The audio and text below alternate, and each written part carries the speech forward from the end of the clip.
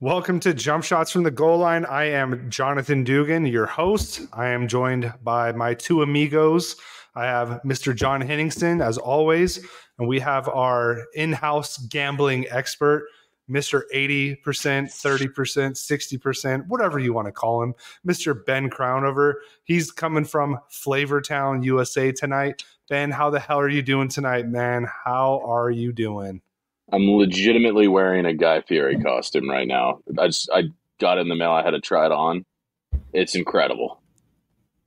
This is one of those times, and just so everybody knows, I want to take this podcast to YouTube eventually, where we do some video stuff. I know we wanted to make sure that obviously our content was going to be there, our audience was going to be there, but God damn it, if tonight wasn't the night where this would have been perfect to have our video up, having Guy Fieri just giving gambling picks. Don't you agree, John?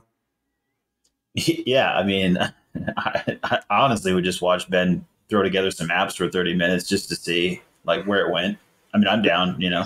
I hit up the frozen section of Walmart, and I just start making TGI Fridays appetizers and just like grunting and groaning as I eat them on the camera. 100%. Just gambling advice in between. Preheat your oven. Yeah, just God, this is gripping. Yeah. I love it. Yeah. So eventually we'll get there, guys. So prepare. I'm thinking when I move into the new house and I actually will have privacy and I won't have, my father-in-law walking behind me or my wife coming up behind me, whatever. Hopefully audience will have some kind of video coming up. Then again, maybe that'd be like the content you're looking for is just really stupid shit going on in the backgrounds. Cause we'll bring that to your freaking eye holes too. Yeah. So I do like that your new house just sounds like you're just leaving your family. You're like, it's going to be so much better. I won't have any family at all. It's going to be great. Yeah. When I just become a bachelor all over again, let me tell you right now, this podcast is going to take off. All right. No, in all seriousness, just having my own space will be fantastic. 2,500 square feet of freedom. I hope my wife does not listen to this opening. Chances are she won't, so it's fine. Cool. Well, not a fan. I know all three of us have something just sticking in our craw tonight. I know, Ben, you're the one that brought it up in the pre-show stuff. What's in your craw, bro? If I gave a shit about the New York Yankees, I would watch a New York Yankees game. What were they thinking? Dude, I don't know. To be honest with you, watching college football Saturdays and having an Aaron Judge walk in between every now and then, I think it's great. Well, if you shut your mouth. I mean, I understand a look in because they've done this shit for years with other games. And oh yeah, I'm interested in the random, touchdown in a game that maybe I have some money on. But to cut into my game and then to specifically take my audio away, the audio is the biggest sin of all of this. I don't care. You want to put them on this? Whenever I knew this was going to happen, I was like, yeah, whatever. No big deal. I had no idea they were going to take the audio away from the game that I was watching. And there was I swear, the first cut in that I was watching, there was some sort of confusion. The refs are huddling and talking, and I'm like, what is happening? What is happening? And it's like, oh yeah, Aaron Judge still hunting for that elusive 62. I'm like, shut up. I don't care. It was the worst thing about my Saturday. No, dude, I completely agree with you. The thing that really sucks about the whole thing though is it's not even a baseball record, right? Isn't this the seventh most home runs ever hit? It's a Yankee record. And this just goes to show how arrogant the New York fan base is where they think that the whole nation needs to stop what the hell they're doing and listen to Aaron Judge walk because he's potentially going to break a Yankee record. I get the synchronicities of it. It's really cool, blah, blah, blah. But I do not care at all. It's awful. I just don't get the idea that we've had this steroid era. you might strike that from the record books or whatever, or never let those guys into the Hall of Fame. I don't really care. Baseball is what it is. It's baseball. Fourth best sport in America at best. And it's like, I don't know. I saw all the home runs I wanted to see as a kid with Sosa. I don't care about this. It's so stupid. And they're not doing this shit during the playoffs, I hope. But I don't know. No, I mean, he already got the record, unless we forget anyway. And Henny, you can back me up on this. It's not like he owns the all-time home run record. That belongs to near and dear to our heart, John Dowd, right? Right, Henny? Yeah, John Dowd, 73 home runs, greatest player in MVP baseball history. Oh God, undeniable. Anyway. Yeah. Barry Bonds. Yeah, Barry Bonds. If you don't know, are speaking in code. But this is like a two Americas thing, anyways. Like half the people are still holding on to this like near and dear, like, oh, but this is like the Yankee record, or this is like the real. Like, dude, no. I watched Barry Bonds hit 73 home runs, and that's the record.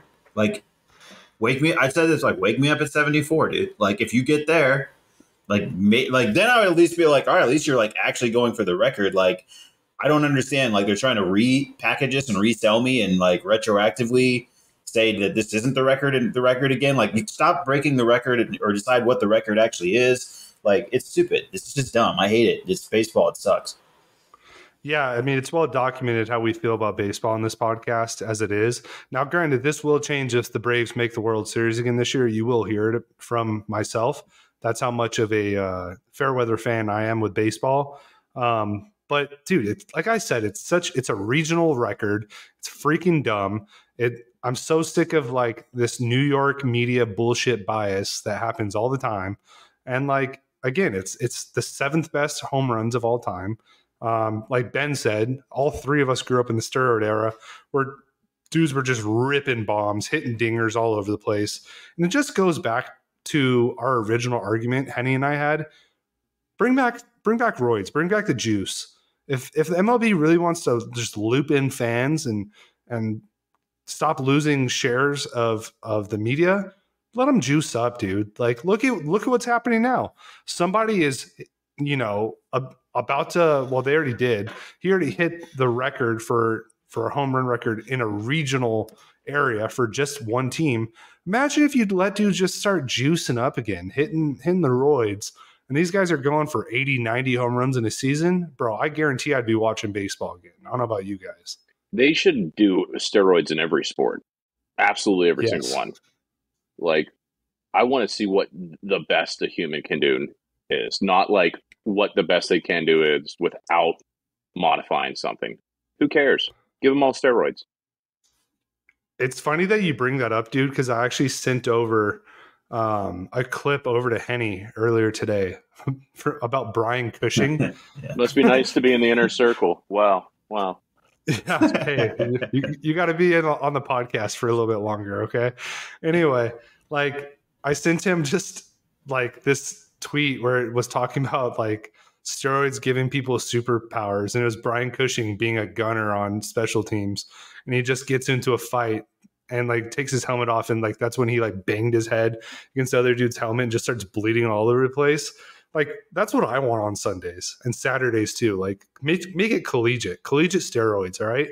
Like if we're going to have guys just going balls to the wall, like, screw CTE. Like this is what we're tuning in for.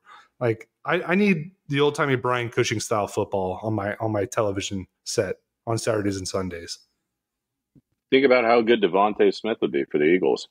He wasn't the Slim Reaper, just running around. It's true. He'd at least pack on 5 to 10 pounds. He might gain 3 pounds and be electric. He was just, It would just be like all in his Achilles. I know it. Like the way he's built, I'm telling you, he just puts on 2.5 pounds in each Achilles. He's built like a Victoria's Secret model. Can you imagine though, real quick, like Ben, you made a valid point of like bring steroids into every sport. Like, let's just go through the sports really quick. Like, if you bring steroids into cricket, I would watch cricket. If you bring steroids into golf, I'd probably watch more golf. Like, what about a cricket on steroids? Just like a regular cricket? that I'd also watch the hell out of that. Give me Jiminy Cricket on roids. All right. Yeah, I just want to see where the bar was at. Yes, I need the Jose Canseco of Jiminy Crickets. I still don't think I'd watch WNBA, but that's just me.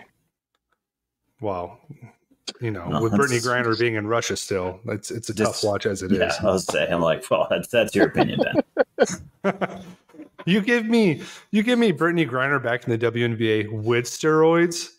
She can Those play girls are going to be getting the same salaries as the men in no time. Let me tell you, because I would watch it. So, can you imagine hockey like with everybody on steroids, Ben? Like checks that would be going on. What if in hockey just athletes played? That's a really funny joke. Hey, I'm telling you, I'm just, dude, hockey. It's just, I mean, look, it's a rich kid sport. It's a fun sport, but like the real athletes aren't playing hockey. It's widely known.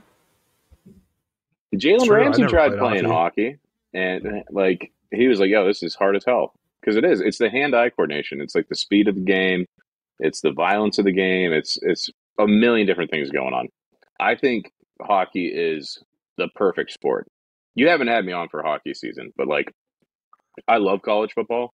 I still think hockey is the best sport to watch for entertainment. Make your case right now, Ben. Why should I watch hockey? There is, I believe, 120. All right, yeah, moving on. That was a great segment on why I should watch hockey. Dude. Now, it'd be so great if we're on YouTube right now and we could cut to a cricket on steroids. That'd be so sick. It'd be so sick. We'd really be. I don't think we have a producer yet, but that would be sick. Dude, I am the producer. That's why the episode from last week was the episode from hell. So I'm sorry to our listeners. Oh, man. Dude, speaking of crickets, they just released that new Pinocchio movie not that long ago. Like, if you give me that CGI Pinocchio, like Jiminy Cricket on roids, like that's nightmare fuel. So that just might be what I put the thumbnail image of this episode. So Ben, I'm gonna let you redeem yourself. I'm not gonna let you talk about hockey because we don't do that on this podcast. Sorry, but we got some college football going on this weekend. Bud, what do we got going on? Like, we do. What are some of the big games? Well, I mean, it's the most exciting game everybody had circled on their calendar the entire year. You have unbeaten TCU at unbeaten Kansas. If you had told me that this would be what I was most excited for this weekend, like even 4 weeks ago, I would have told you to shut up. You're crazy. The line's at 7, over under at 68.5. I keep doing this thing where I'm betting way too early, even though I try to make a conscious effort not to, but I just have this fear that the line will move on me. And it did pretty dramatically in favor of TCU. So I originally had Kansas at +4. I still love Kansas. Kansas is going to go undefeated. They're going to be national champions. That's where I'm at on this one.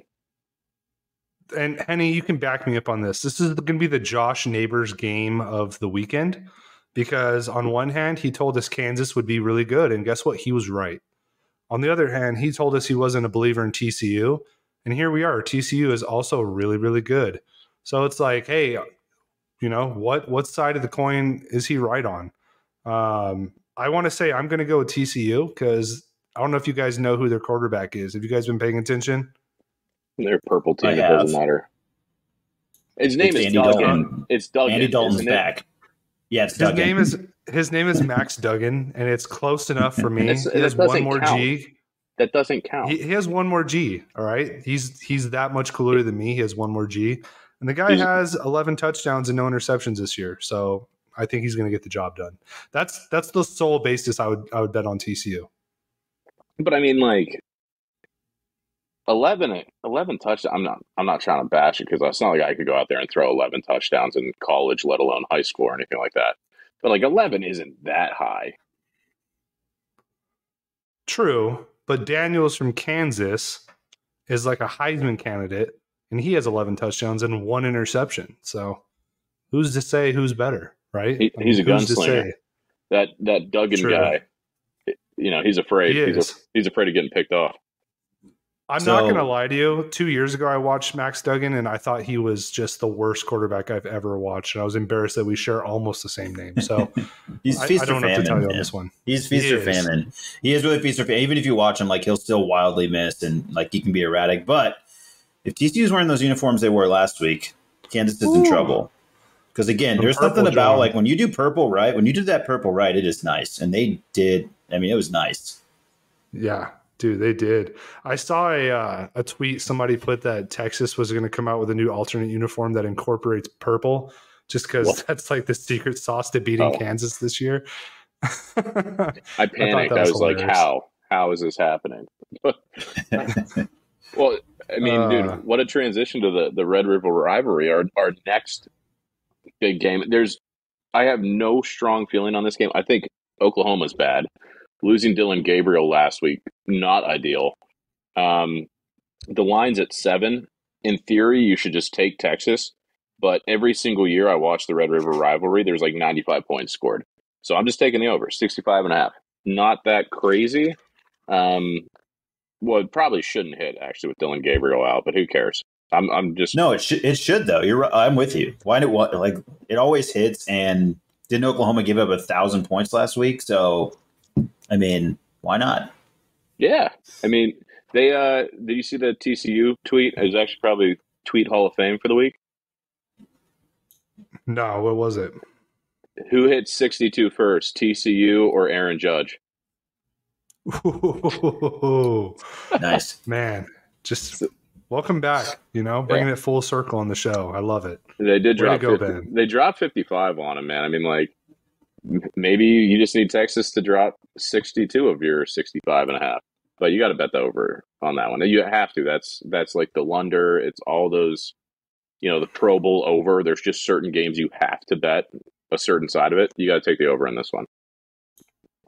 I'm going to go Texas only because of Bijan. That's legitimately the only reason I'm even playing this game. Big fan of mustard. Yeah, I'm like, I ride with Bijan. I just like the over too, though. I just think it's a fun game to bet and just like take an over on and let it ride, man. It's always a good game. And I mean, honestly, both programs are struggling. Like this is not. I would say if Sarkisian didn't have Arch coming in, we'd already be talking about it if he's in trouble if they lose. And Venable is just not off to a good start. It's too early, probably, except that it's Oklahoma. So who knows? By the end of the year, he could already be on the hot seat. Like it's been ugly for these two schools that are going to be heading into the SEC soon enough. You can't. I love all the. Go ahead. I love all the tweets I'm seeing that the Big 12 is cutting all the fat, getting rid of Texas and Oklahoma. They're like, tweets. Finally, they're getting rid of the shit teams in the conference. I'm like, God, that's great content for this year. I love that. Sarkisian has not started out very well, but now that he has Arch Manning just waiting, like if they were to even like hint that his job was on the line and they lost Arch Manning, it would be the end of Texas football. I know they're already like dead and they've been dead, but like Quinn Ewers and all that stuff, yeah, you got a chance, but you can't get rid of him no matter how bad he is until Arch Manning is on campus. Exactly. Dude, nobody should be surprised that Sarkisian is off to a slow start. And John, you can speak to this probably even more than I can because it's a little bit more your era. But like, dude, he wasn't good at Washington. He underperformed there. He underperformed at SC. Like he always recruits well, but he doesn't know how to coach. He's a good coordinator. He's not a good head coach. So this is no surprise to me. I don't know about you, Henny. No, I think exactly what you said. I think he's a good coordinator, and he's never really proven it as a head coach. So like he's never really shown that he can run a program. And I think, obviously you got the Nick Saban stamp of approval, which everybody gets. Like you're coming out of there, I bet he learned everything.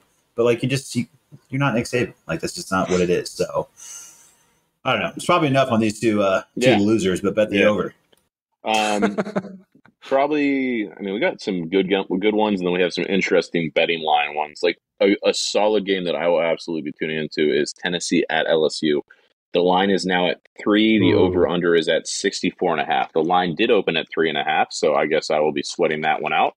Hoping that Tennessee doesn't win by a field goal only, and instead they win by a touchdown. But I look at that line, and I'm like, I know LSU is ranked 25 now. Tennessee should easily win this game, which means they'll probably lose it, and this will probably be a loser for me. This is probably when a top 10 team goes down, but I have to go with Tennessee on this one. Like, I can't in good conscience take LSU just because they're at home. I hope Tennessee wins, dude. I like Hendon Hooker a lot. Like, he's fun as hell to watch. Like, he's really good, and they looked great against Florida. And LSU, like, they have just so much shit going against them with, like, at least my fan base mind. Like, I don't like Brian Kelly, number one. He's a clown. And then Jaden Daniels was just Mr. ASU forever. His mom paid for recruits to come there, and that's why they're in trouble. He should take steroids. He's the skinniest kid alive. Yeah. He's their whole team right now, though, because he's not lighting the world on fire passing the ball, but he's got 321 yards rushing. I don't know. I just feel like if you just play spy and just force Jaden Daniels to pass, that's what the Pac-12 did for years. Tennessee should win. Yeah, I have no idea how they haven't caught up to the fact that Jaden Daniels cannot pass the ball. He is literally a let it break down scramble quarterback, which is fine and can work. But to your point, if someone just spies him, this is the end of the LSU scoring points. Like, and I do think Tennessee caught a big break. Like, right, they're not going in Saturday night in Tiger Stadium, so this isn't Death Valley, where you let LSU fans supercharge their batteries with booze. Like, they're just going to come in there. So I mean, I don't. We can't all like Tennessee, because if we do, that means we're wrong. So I'll just say LSU and then do what I want with my money on Saturday. Real quick, to a good point, is they already played a quarterback similar to Jaden Daniels, who's much better than him, and Anthony Richardson, right? So they should have the game plan how to shut down a mobile quarterback like this. Just real quick. Maybe the under. Maybe the under is the move. I don't know. Tennessee can score, man. Tennessee can put up a lot of points. 64.5 is kind of high. LSU's defense is pretty good. I'll probably bet more money on this game, but getting into the Pac-12 world here, Utah at UCLA. Line is 3.5. Over/under is at 64.5. I believe I actually might have got this one right by betting early. I got it at 2.5. So suck on it, because I'm getting crushed everywhere else on these early bets. UCLA destroyed Washington, which makes me think that Michigan State is even worse than I originally thought. But we got the Michael Penix last week that I always kind of thought was Michael Penix, and then I bet against him in the Michigan State game, and he blew me away. So then I hammer Washington, and I don't know. Now I'm back on board. Penix sucks, and he'll probably go out and throw 500 yards, and they'll win the game. But I'm taking Utah on this one. Nice. No, I like that. Dude, again, I said it last week. The Pac-12 has some good-ass football this year. As much flack as it's taking for its revenue share and how it screwed up the UCLA-USC thing, at least this year, dude, they're one of the stronger conferences. Absolutely. UCLA, I took them as one of the teams that would disappoint this year. I couldn't have been more wrong. They look really good. And Zach Charbonnet is a great running back. Dorian Thompson-Robinson's been killing it. He's leading the Pac-12 in passing yards right now. Yeah, and he's barely doing it over Cam Rising. Cam Rising's looked really good this year too. So this is a game that I absolutely want to be watching on Saturday. So, yeah, good game. We fired Chip Kelly twice during the offseason, by the way. We sure did. Yeah, and you know what? We probably weren't wrong. I think a lot of people did that. Felt good at the time, honestly. Really felt good about it. It still feel good if it happened. You guys want to fire anybody else? See if they can get a winning streak going? Oh, man. Not Brian Kelly. I'm telling you, you guys are setting me up perfectly for this. Is either going to be the death of Auburn's coach, or maybe he saves himself for another week. The line for Auburn at Georgia is 29.5. The over-under is 49.5. Not going to be a good game in theory, but Georgia has looked pretty weak the last 2 weeks, and that's a ton of points. So I am on Auburn plus 29.5. I'll probably lose it. You know what's wild? Stetson Bennett has 1,500 passing yards and only 5 touchdowns. Like, that is crazy to me. There's They're an just running the issue. hell out of the ball at the goal line. There's an issue on the offense, and then they're not getting it in like the last 2 weeks, so they're kicking field goals and it's killing the covers. Yeah, makes sense. Robbie Ashford's looked good for Auburn since he got there. He looks far Much and away better. much better Yeah. than the quarterback they were starting before, and he sucked at Oregon. So good for him. Happy. Yeah, but Brian Harsin, holy hell. Talk about a guy that's just itching to get fired. What is his buyout? Like $15 million if he gets canned? I would take it. Fire me now. Such a sweet deal. Dude, I guarantee he's hoping beyond all hopes that he gets canned, doesn't have to compete in the SEC and the pressures that come with that, and like deal with crazy ass Auburn, and he can just go over to a team like, I don't know, like ASU or Colorado maybe, and like just jump back into like where he's from, the West Coast, and just do well. Like, he's a good coach. I don't think he's a bad coach. I just think he was a bad fit. Bad fit for that. Yeah, that bad fit from the start. Team. It was a weird hire. He's probably dead after this week, even if they do cover. But I'm going to hope that he's fighting for his job a little bit. So that, or Georgia's just not that dominant. Yeah. Go ahead. I was going to say, I love this on Twitter. It was like, this guy just like, Auburn does like to pick and choose from the Old Testament, and when they go hard, and that just like sounds exactly like Auburn. So I read it and was like, I was like, perfect. That's like so perfect. But carry on. No, the next two are kind of just me trying to figure out what to really make of the Washington-Michigan State game. I'm going to kind of bleed these two together because I don't think they're necessarily super interesting games, though you guys will probably want to talk about Washington and ASU a little bit more. But I just assumed Michigan State was truly, truly, truly horrible, and maybe they are. But that would mean that Washington's kind of average.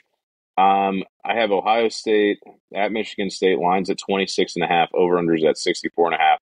Ohio State now has two incredible running backs. CJ Stroud will probably win the Heisman just because you have Bryce Young injured for a few weeks, so his stats will not compare. He's also super good. Well, that too. I mean, until Penn State beats him and he doesn't have a Heisman moment in that game. But I'm on Ohio State to cover that one because I think Michigan State is dog shit. And then I think Washington is – ASU kind of let me down last week with I was really thinking they were going to be more dead than they were dead. But Washington to cover on that one. That line is at 13.5. Why do we think that Michigan State is as bad as they are? Because they were good last year, and they only lost really like Kenneth Walker for the most part, right? Well, Am I wrong in that? Yeah, I mean, part of this, though, is that I think ultimately, like, you can't be that successful only taking dudes from the transfer portal as, like, where you're going to get all your offense. Like, there's supposed to be plugs for, like, a strong roster.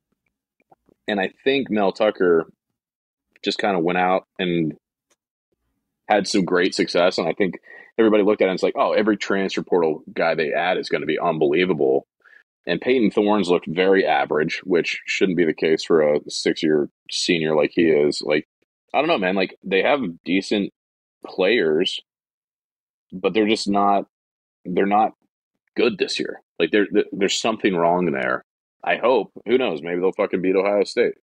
It could – I have no concept anymore of what's actually happening.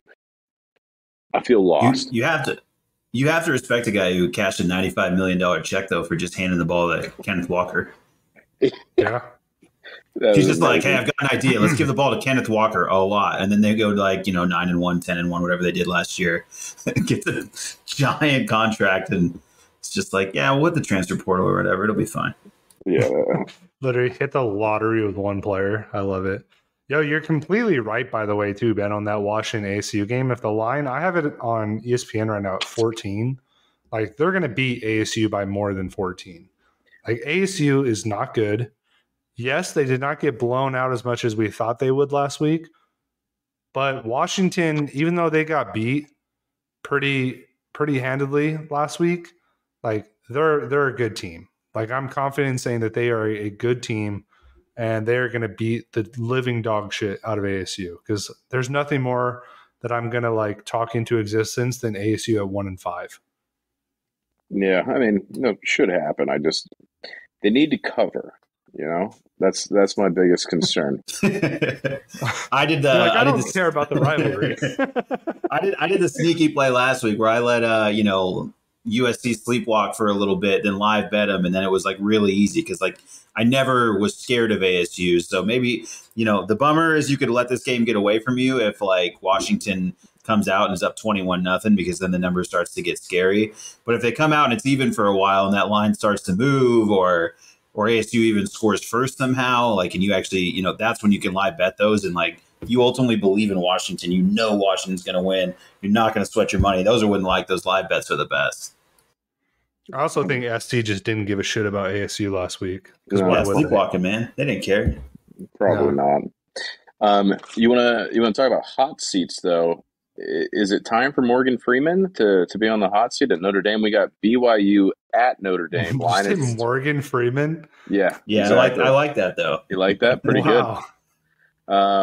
It's close enough in name, dude. Like that's if you like mix up some letters in people's names, famous or not, I'm just be like, oh, that's Morgan Freeman.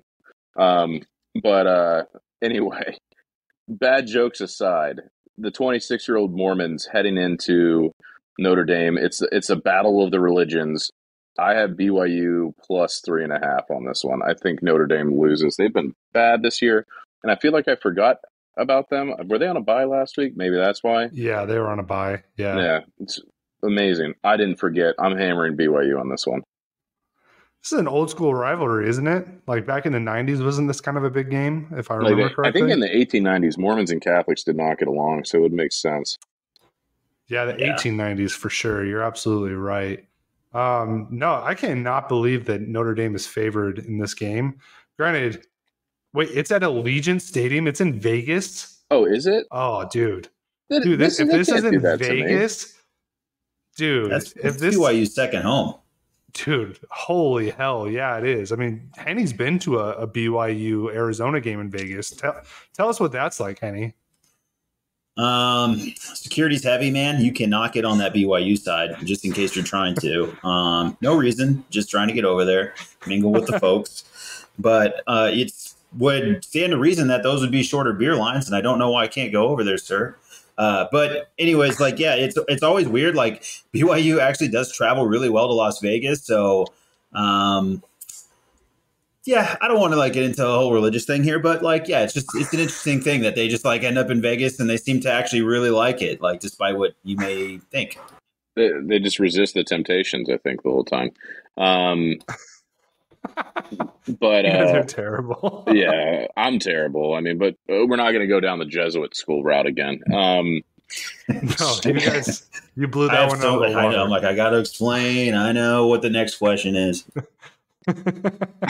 Yo, BYU is going to crush Notre Dame if it's at Allegiant. Like, I'm just telling you right now.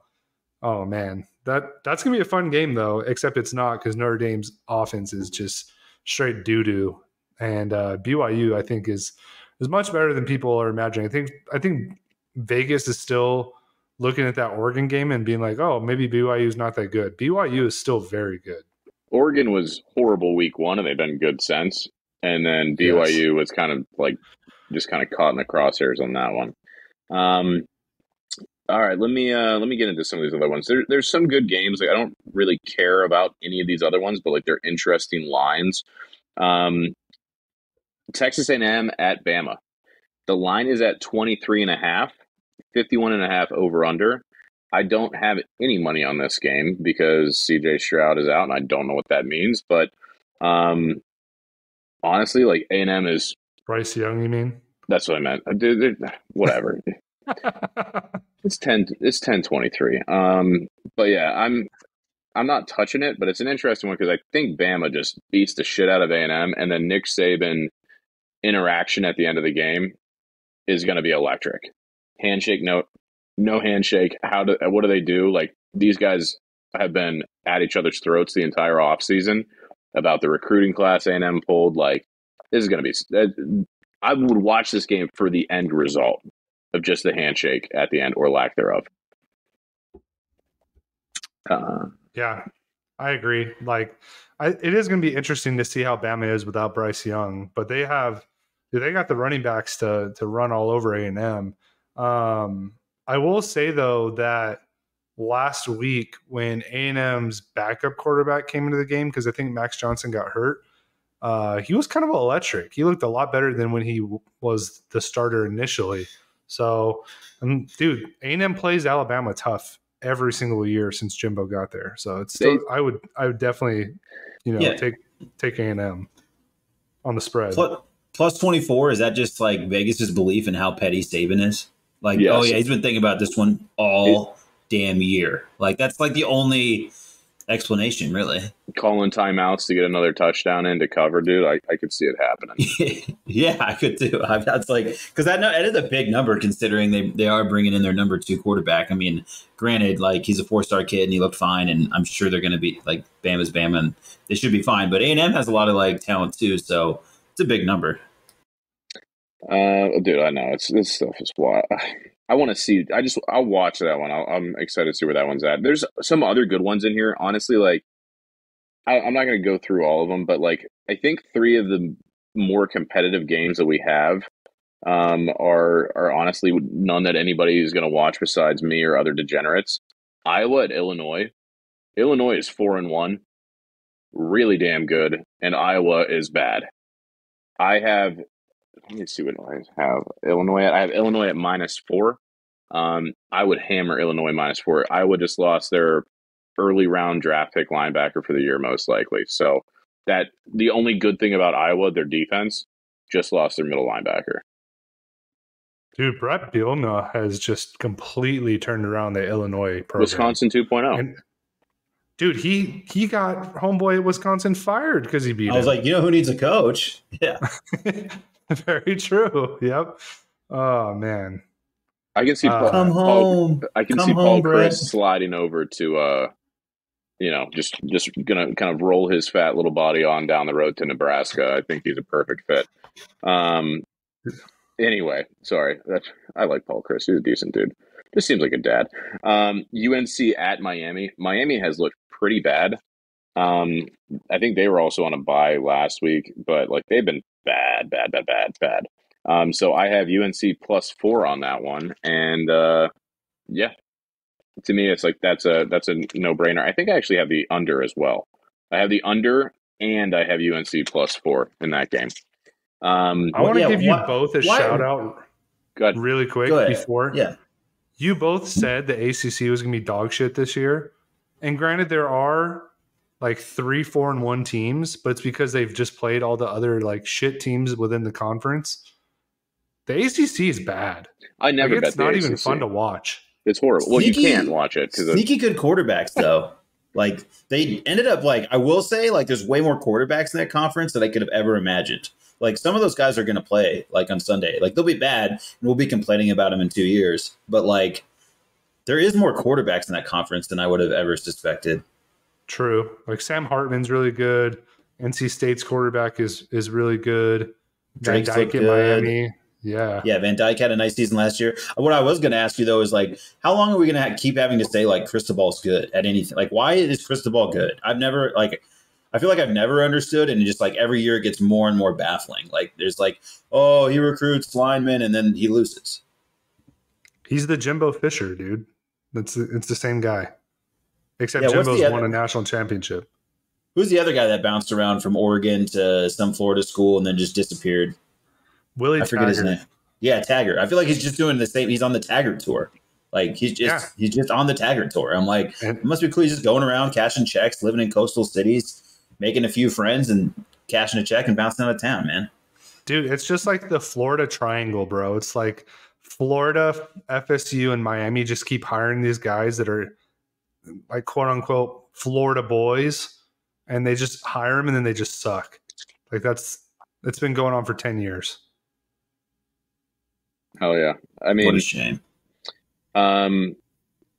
The other one that I'm very interested in is Purdue at Maryland. Purdue kind of going out and surprising a lot of people, except for me, who called it in the Big Ten preview a couple months ago. So humble brag. Humble brag. Oh, Oh my gosh, we're recording. I forgot.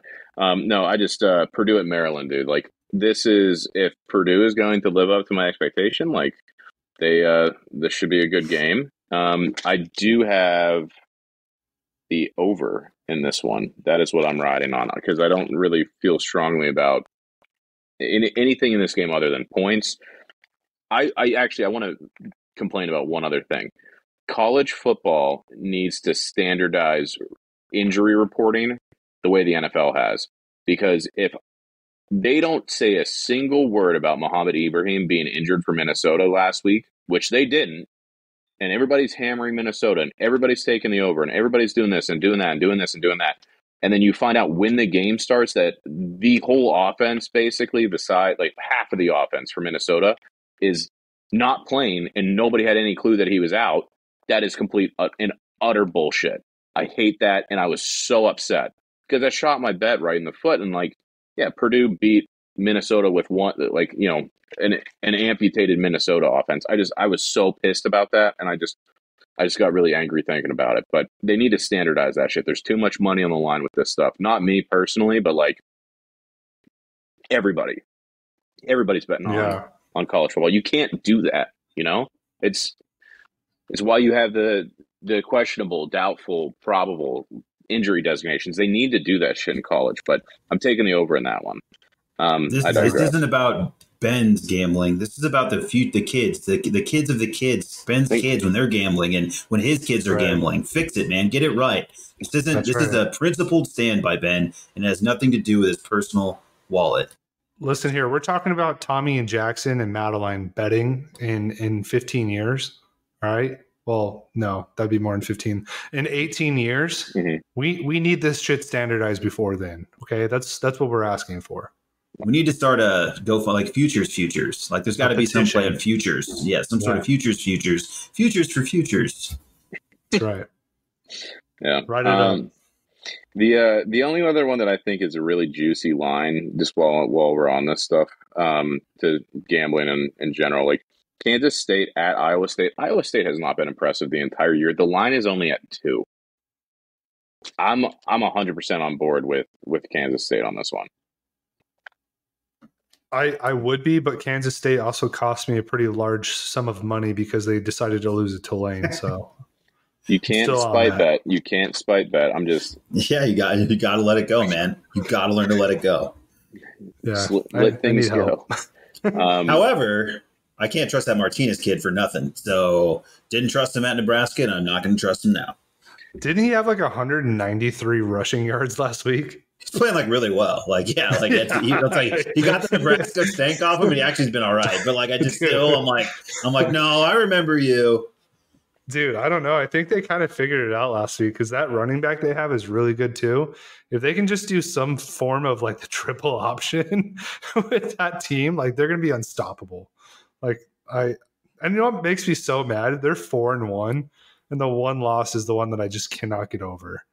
I really hope there's like a Nebraska diehard that just heard you say we should have taken Martinez and put him in the triple because, you know, like you're speaking right to their soul. And they're like, I know, that's what I've been saying. Finally, somebody sees me. They're like, Scott Frost would still be here if he listened to me. Like he was in a triple, like he was in the Heisman Trophy conversation because we were running option football. What the hell happened to him? He changed, man. See, Nebraska just needed to hire Paul Johnson from Georgia Tech, and they would have been fine, bro. Probably would have been national contenders. Man. I mean, I love doing all this stuff, but Ben's reaction was so perfect. Yeah. All right. Well, Dugan, we had a good time. It's fine. No, you're good. You're good. I just good for you, Ben. I'm excited about this because this is I always continue to shock myself with the depravity of my gambling. I'm on Arkansas State plus 11.5 against James Madison. God, Ben. And that's what I'll stop. What's their mascot? What's Arkansas State working with down there? You know, it's something red. I honestly don't. Yeah, I think it's the Red Wolves. Should have been. That sounds right. Actually, I think you're right. Which is sounds like a bad movie. Yeah, that's. I have other picks, but I'm done. It's too much. Once I saw it, I'm like, I need to say this, but yeah, once you drop your depraved pick of the week, then that's probably it for college football for me. Time to back away from the mic real quick. Yeah, let me go on mute for a second. Oh man, Ben needs to go light a cigarette real quick. I honestly, like Red Wolves, I'm pretty sure I read an article about saving the Red Wolves this week. I could be wrong. I might just be mixing things, and maybe I've been, maybe I got a little too deep this week. But where Arkansas is that State, game? man, I love it. Where is that game? Is it in Virginia or is it in Arkansas? God, I don't even know. I didn't even write it down. I'm not going to talk about this, and then I did. So it's at Arkansas State. At Arkansas State. They have a red field, guys. Look it up. Like, do they really? They're doing they are. Like the they Coastal got it going. And the Boise. Yeah. All right. Arkansas State. I have to look this up, and I know this is bad podcasting. I thought that was Eastern Washington. Dude, they don't have a red field. I'm wrong. That's Eastern Washington. This is why you don't fact check yourself, because you're going to be wrong more often than you're right. Dude, trying to be smart about Arkansas State. You're like, hey, that's stupid. Don't bet Arkansas State. Let me tell you a few fun facts about Arkansas State that I'm going to make up. I was trying to convince myself to find a reason to go Arkansas State, and if they would have had the red field, I would have been like, hey, look. What about them crushing my Old Dominion pick that I've had all year? That's why I'm on them. I'm like, That's what happened. Yeah, okay. Yeah, now we're starting to see the board where he's putting in his pin marks and circling photos and tying the yarn, connecting it. I see what's going on here. I bumped Arkansas State above Old Dominion on my top 131, so that's why I'm riding with them. Oh yeah. Perfect, dude. I like your picks, Ben. I like how concise they were. I like all the stuff you brought to the table. Let me ask you though, who's Penn State playing this weekend?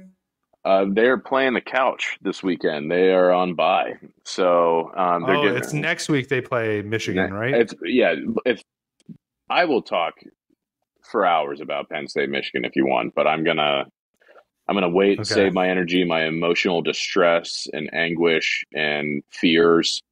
I'm just going to bury those down, and that'll be next week. Yeah, we'll set aside a good 30 minutes for you for that one next week, because that, anytime we get to talk about a Harbaugh, I think John and I are pretty much down for that. So cool. Well, I'm glad that you're. Yeah, it's a very true story. I'm glad that your Penn State fandom can take a rest this weekend, and you can just settle in on your gambling. It's probably not the best for your wallet, because it's just going to open up way too much free time for you to. I'll just be like, oh wow, that line's moving pretty favorably. I'm going to live bet way more this weekend than I normally would. Yeah, dude, you're going to be betting on like Jacksonville State or something. It's going to be incredible. Shout out to Rich Rod. All right, let's move on to NFL, boys.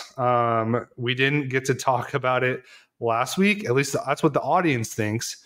I want everybody to know that we did actually talk about the NFL for about 45 minutes last week, but due to technical issues, y'all did not get to hear it. So I'm really sorry about that. We did not forget about the NFL.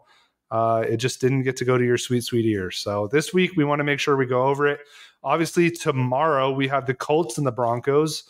Jonathan Taylor's already been ruled out. And then our boy, Mr. God, freaking Russ, dude. What is it? Mr. Unlimited is playing tomorrow. Prime time again. Let's be real. Both these teams have just so underperformed. They have both sucked. Matt Ryan is exactly who we thought he was. I don't know why the national media made it seem like trading for Matt Ryan was going to be a really good thing, unless it's maybe just because they were utilizing Carson Wentz before that. But Matt Ryan's been not good, and now he doesn't have one of the best running backs in the league. Granted, he is playing a Broncos team that has also been equally as disappointing. And now they've got their fair share of injuries. Randy Gregory is on the shelf for a while with a meniscus injury, I believe. This game they have at currently they have Denver favored by 3.5. I would probably concur, only because the Colts are that bad and it's in Denver. I know one guy on this podcast absolutely loves to talk about Russell Wilson. It's his favorite quarterback actually in the NFL. go ahead and cook, Kenny, because I know we want to cook.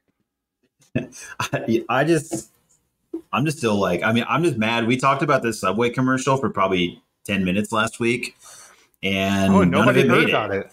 Nobody even knows that, like, he's spicy. You know what I mean? Like, no one even knows that he's dangerous. Like, so we didn't even, we didn't really, that is dangerous. That's a weird commercial. I'm kind of I do think Denver's going to be fine this week. I mean, they're at home. I think the Colts story with Matt Ryan, just like, I think the media just reprints the story. They're like, edit the Phillip Rivers part and put in Matt Ryan and just print it. It's fine. Start the weekend early. So I think that's kind of what's going on. But yeah, they had the Javonte Williams injury as well.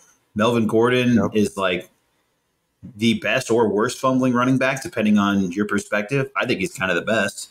And I don't know. This one seems like it's going to be like bad Thursday night football. Like, you're like, oh, remember when Matt Ryan and Russell Wilson was a good, like, 7 years ago?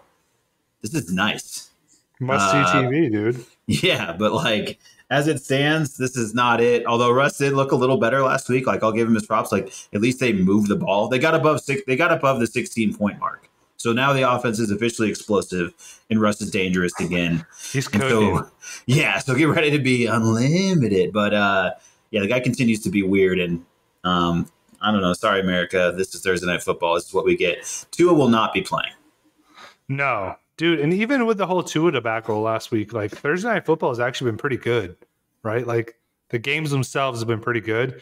I think you're right on this one, John. I think this is going to be like the first Thursday Night Football game that we're just like, holy shit, why am I watching this? So perfect. Moving on to Sunday. We got the Bengals at the Ravens. Ravens found a way to just fuck over my weekend again. I'm not going to lie to you boys. It was 20-3 at halftime. I was sick, wasn't feeling good. And I was like, you know what? Like, I can already tell what's going to happen. We're playing the Bills. It's at home. We've lost 5 straight home games. 20 points. We've already put up incredible first half. We're going to find a way to blow it. And good God, did we. Our offense did not score a single point in the second half, and our defense turned into Swiss cheese. Now we are grasping at straws, and we're grasping for air. And big bad Joe Burrow is kind of catching on, and he's coming into Baltimore, and he's going to kick our ass. I'm calling my shot now.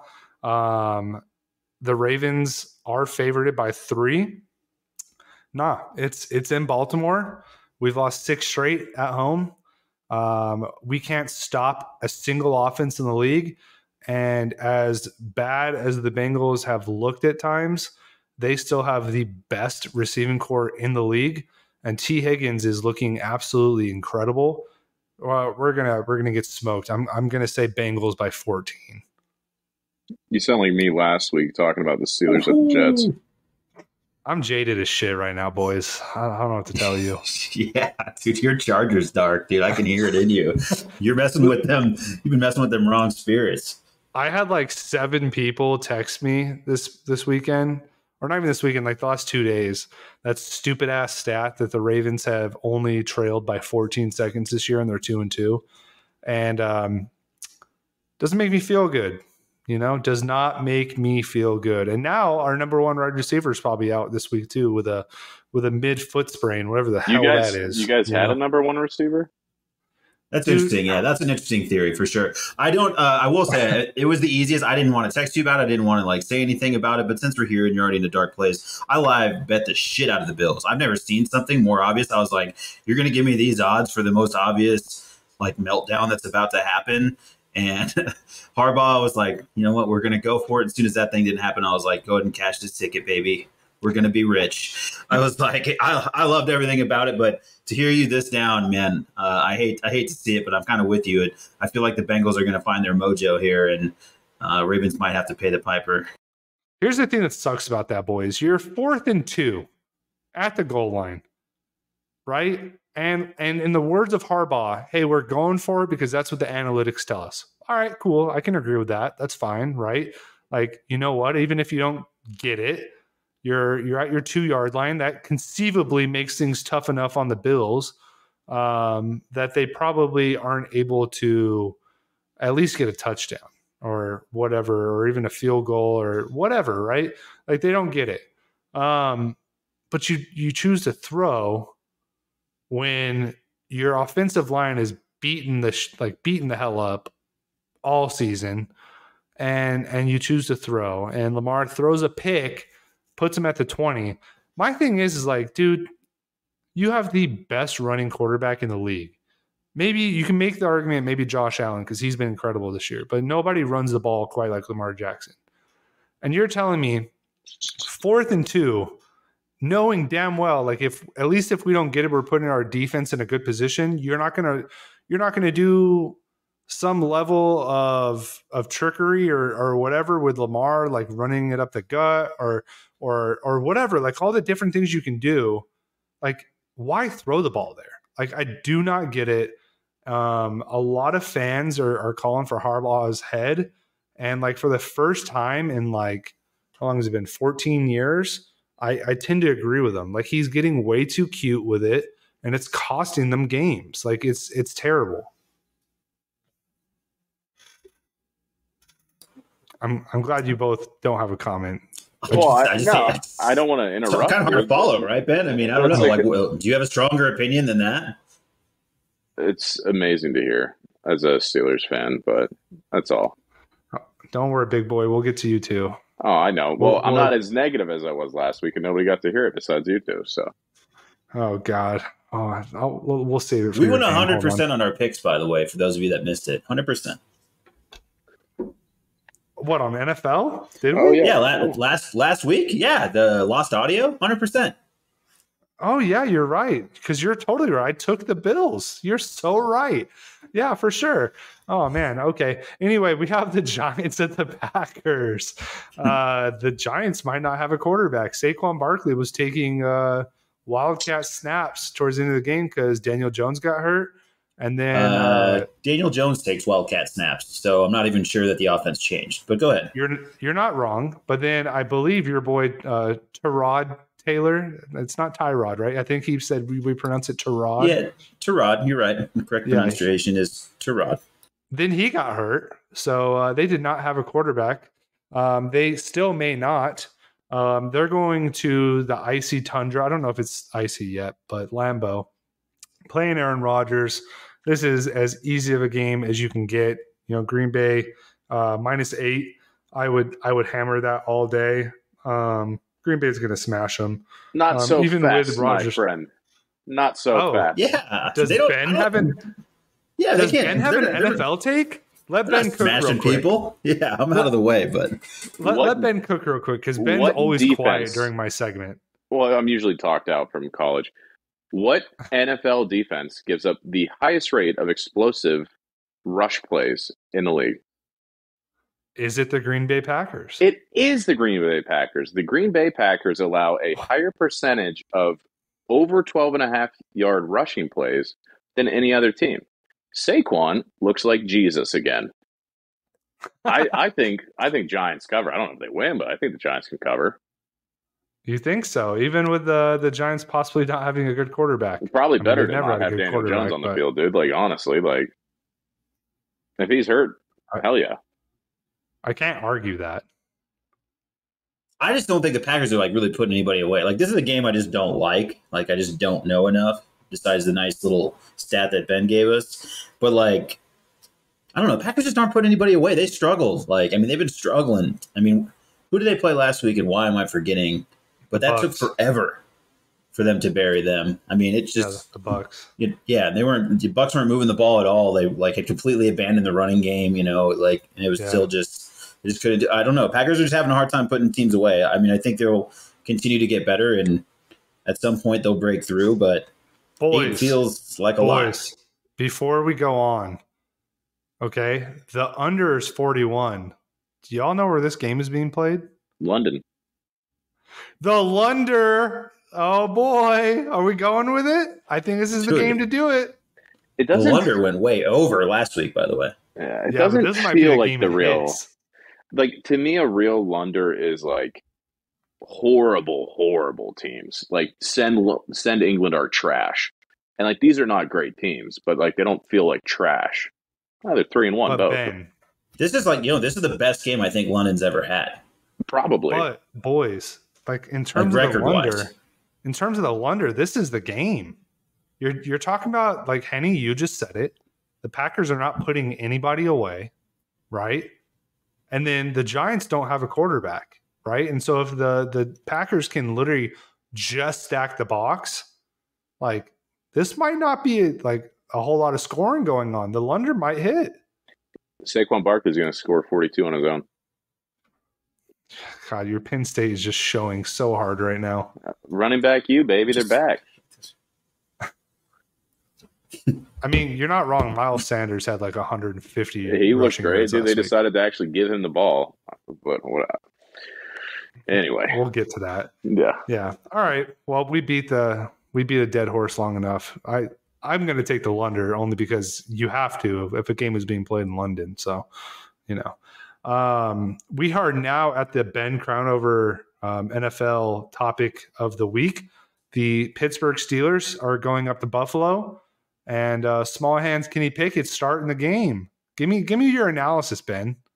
Well, here's what I'll say. I last week I said I felt like I was on my deathbed with the Steelers. I did pick Jets to win. Audio Did tapes. you? I did. That's right. You sure did. I did. And We won 100. I wrote told you that. that.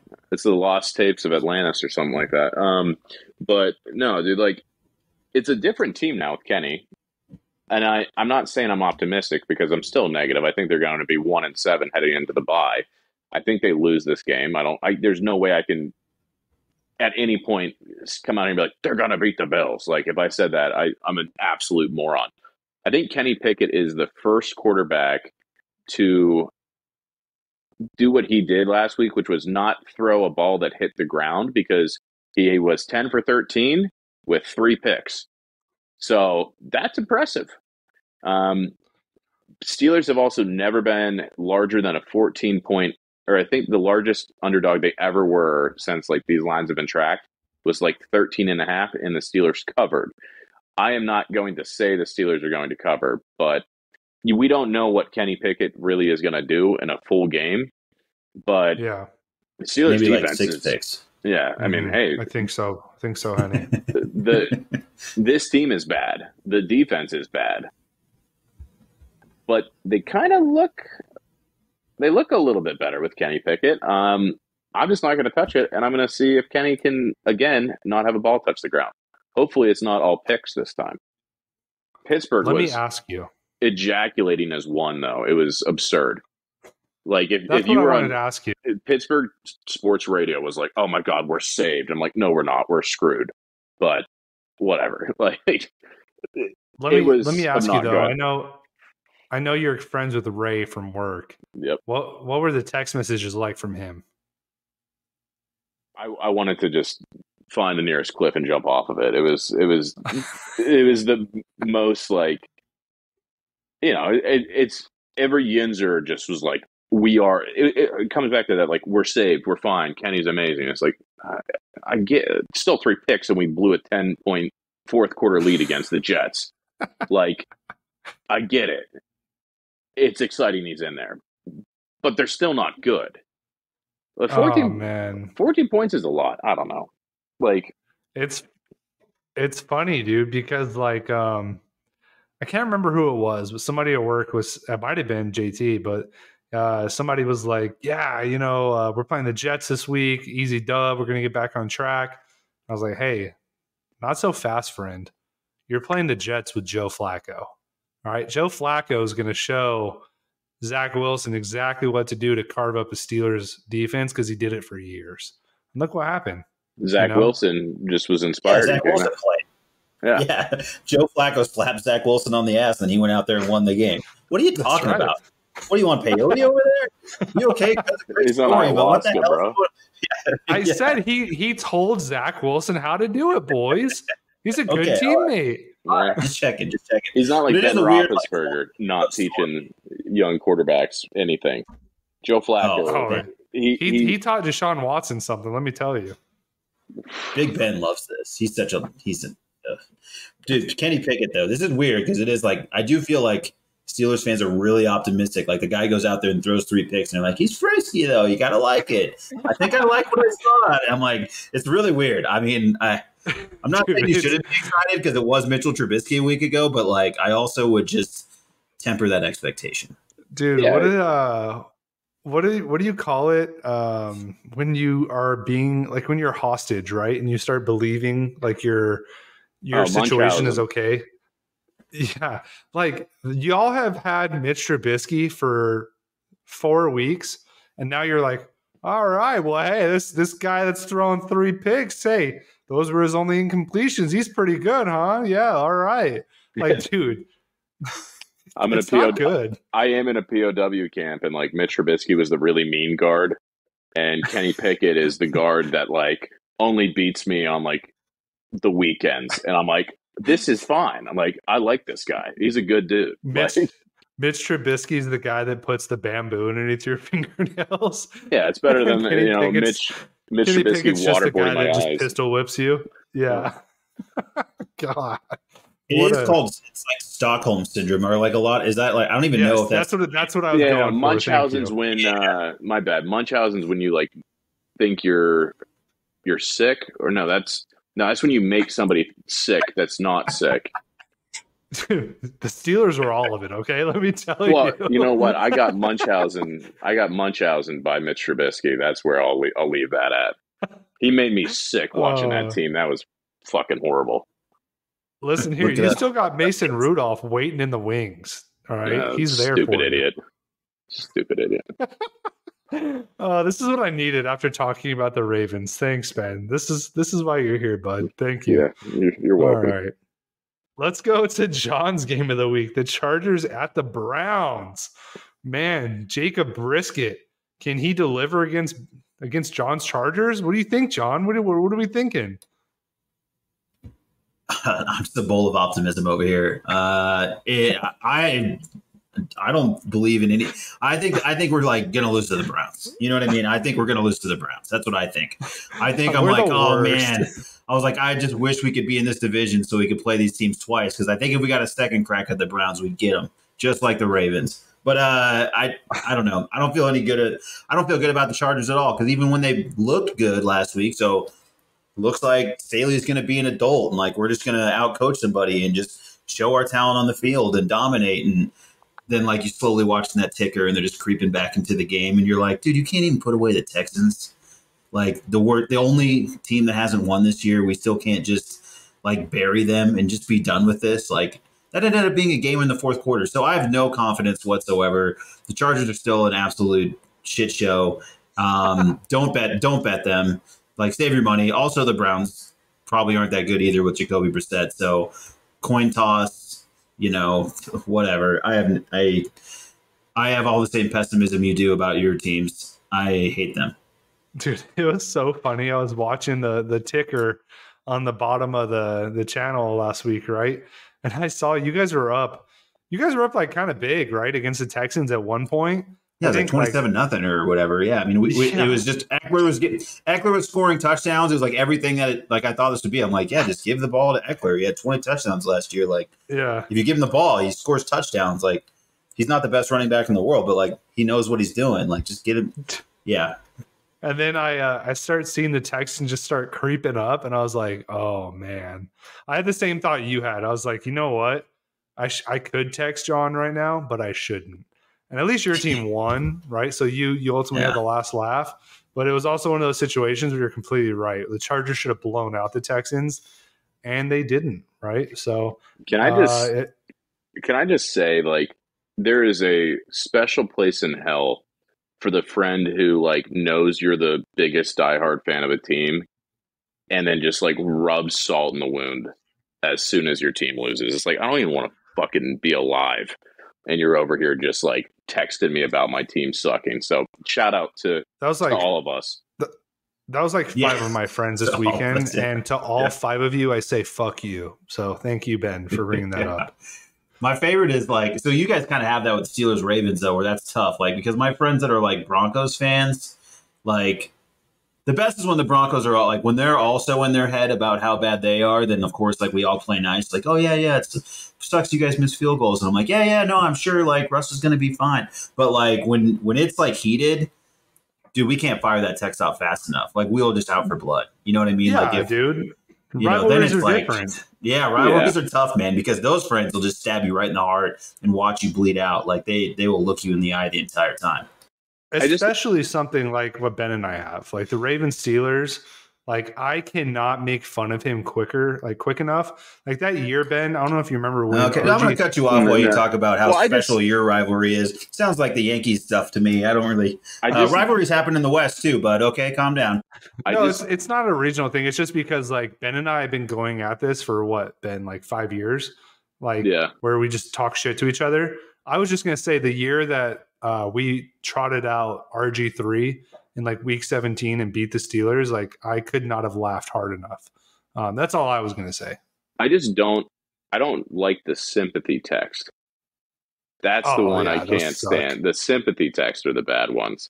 Like if it's a rivalry game, that's okay. But if it's a sympathy text from a friend, it's like they're not even a fan of like, I don't know, like Penn State gets demolished by Ohio State. I'm going to have like probably 4 people text me and be like, man, tough loss, dude. I'm like, fuck you. Like, just leave me alone. Yeah. That's what bothers me.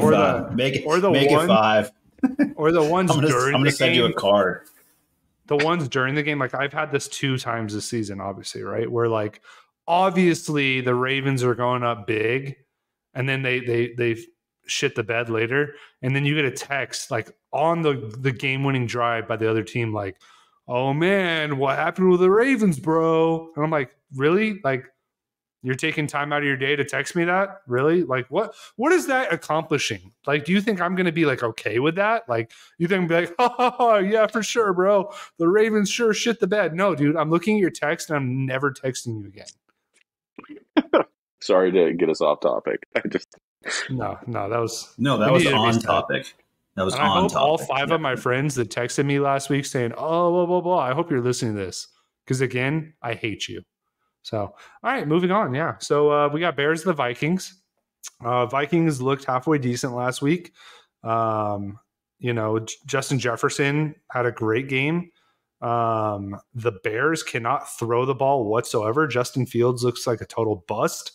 They are not a good team, boys. They're not talented, but they're 2-2. They have the same record as my team. They have the same record as your team, Henny. They have a better record than your team, Ben.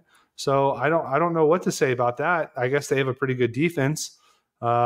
Minnesota looks pretty good though. Kirk Cousins is doing his thing. Dalvin Cook is kind of mid this year. They have this game at Minnesota by 7. I would take the over on that one. I would take Minnesota plus 7 for sure, because I just don't think the Bears can score whatsoever. So I'd tease it. That's all I'll say. I would tease it down and then take it. Okay, I like that. That's fine. I don't think there's a whole lot to say about that game, really. No, I just Kirk Cousins to play at 6:30 a.m. more for his sake. Yeah, I think it was nice though. Hey boys, I do want to say this because I'm a dad. Ben, you can speak to this. I wake up early anyway because my daughter wakes up early. Having a game on at 6:30 in the morning because it's in London, that's nice. That was actually pretty cool. I enjoyed that. I was able to throw on some football. It was a nice change of pace. It's like college game day for me. It's like this is the only time I'm like okay waking up at 6 a.m. on a weekend. I'm like, oh yeah, okay, this is fine. You go run around. I'm just going to sit here and watch. Yeah. We're all in Arizona, but like as soon as the weather turns crisp, that hits even better too. Like if we can just get a couple crisp mornings, the coffee actually tastes a little better, and you can watch that early game. It's kind of what makes me want to get into soccer sometimes. I'm like, early games, that'd be nice. Don't do that. No, do it. I know, but it's like it's on a field and like it's early and it's quiet and you can just watch a game. I mean, it sounds right, but I'm not going to do it. If you like soccer, if you choose to do it, and you have any testosterone in your body, just watch hockey instead. It's the same general concept with more talent, more physical violence. Don't waste your time. I like watching hockey. I genuinely actually like watching hockey, but I also still like. I just think like hockey fans also have to accept the fact that like people just don't play it. Like it's just a rich kid sport, and they just like masquerade. They're like, no, it's a bunch of hooligans fighting. I'm like, no, it's a bunch of rich kids fighting. Like it's an expensive sport to play. Anyway, it's like golf with violence. It's perfect. It's true. Yo, real quick though, it is actually starting to get kind of chilly here. At least we're in our neck of the woods down here in Arizona. And your boy bought some pumpkin beers this weekend. I don't know how y'all feel about pumpkin beer, but them things were hitting on Saturday. Let me just tell you right now. I'm all for the pumpkin beers. So there's two acceptable ones that you probably can't find out here, but I miss dearly from the East Coast. Southern Tier Brewing out of New York, Pumpkin, awesome. And then Blockhouse out of Ohio, their pumpkin is awesome as well. Pumpkin, Ben, you can actually get Total Wine. Oh, hell yeah, dude. I'm going to get drunk this weekend. No Penn State to worry about. Time to throw down on some pumpkin. I love it. That 6 a.m. beer hits. Yo, your boy, I went tailgating on Saturday, so I knew full well. We didn't have the baby on Saturday. We had the father-in-law to watch her. I threw him back, boys. I had myself a Saturday, and it was huge shout out to the cats, by the way. Like, we don't really talk about it on this show because it's like, oh yeah, like we don't want to just like homer it up all the time, but like FanDuel still hasn't paid me. I don't understand. Am I going to have to wait till the end of the year on this? I got him at over 2.5 right away. I have him at over 2.5. And they didn't just get to 3 wins, bro. Like Jaden DeLaura, holy hell, he's the real deal, bro. Like, what do you have, Henny? Like 440 passing yards, 6 tutties, 6 touchdowns. Yeah. PFF's got him, big arm. Yeah, he's legit, man. Jacob Cowing had like 180 yards receiving. Like, low key, and this is going to sound very homery, and Ben, you're probably going to be like, to this. Like, Arizona might have like a top 10 receiving core in the entire like nation. Shut the fuck up. I'm not even kidding, dude. All right. No, it is. Hey, it's a really good receiving core. Like, I honestly like it. What Arizona's football team is right now is like, if you could turn them into an NBA Jam team and you could only take like 3 players, you would pick them. You would pick them a lot. Dude. Now, like, their defensive line and their offensive line and like other positions like aren't going to be at the level of like programs that have been recruiting at a high level for years. They're not bad either, though. Like, they're mediocre. No, but like we're gonna find out. They got like 6 ranked opponents coming because they play in the Pac-12, which is obviously the toughest conference in America outside of the SEC. No, but like because they're owing up against like the Big Ten. Hey, we don't. Big Ten only has 3 ranked teams. I mean, really, we shouldn't even talk about it on this program. They're really not relevant. But like. No. The Pac-12 is loaded, and where they're going to go up against it, we're going to find out Arizona like has a lot of holes still. I think, which also if you got Oregon at minus 10.5 to when it opened, I think that's a really good number for betting on Oregon. But as an NBA Jam team, Ben, like this is a really good team at like a good quarterback, good receivers, and then after that, I think there's a lot of roster building to be done. Dude, look at last week. I know we played Colorado, but like I'm actively looking for a high cliff to jump off of. Cowing had 180 yards receiving. Dorian Singer had like 150. And then our freshman, who got Pac-12 Freshman of the Week, had 90 yards and a tutty. Like, bro, like we're out here right now, right? Like, give Arizona a couple more years. I told our guests all offseason, Arizona is going to be a decent team in a couple of years. I'll be happy when FanDuel pays me. Until then, I'm very, very spiteful at FanDuel and U of A because that's my money is sitting there. How much did Arizona did their part, Ben? Want it on record. What did you say, true. You can't be mad at Arizona. How much did you bet on that one? Oh, it was just like $200. It's not that, but it was like a $300 payout. But like, I want to reinvest that money into my portfolio of parlays and straights. So it's like, it's just, I'm trying to be fair, trying to reinvest. That was the easiest bet you probably made all off season. Oh, when it came to like 2.5 games for Arizona this year. Like, yeah, they've been bad the last 2 years. They had a total team transformation in the offseason, and they look good now. Like I think, John, you're right. They're about to go through murderer's row. but I think they're going to surprise a few teams. Like I'm being dead ass serious right now. I'm not trying to be a homer. Like they're not a bad team. Like they're legit better than middle of the road. That's what I would say. All right.